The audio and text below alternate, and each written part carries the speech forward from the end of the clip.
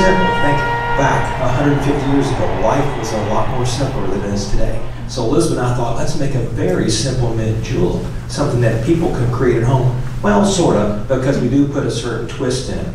We're going to use our classic sweetener is Kentucky honey that has been infused with rose hips.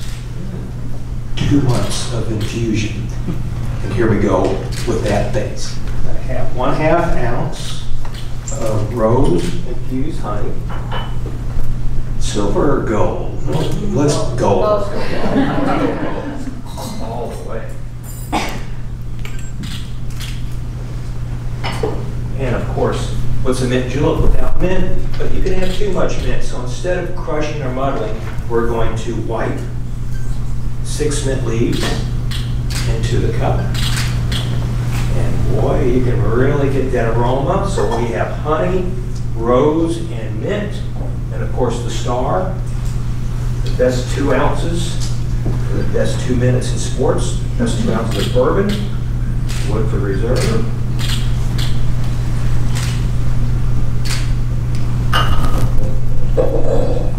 And a little bit of a stir, make sure that honey and Woodford come together. And then ice, crushed ice.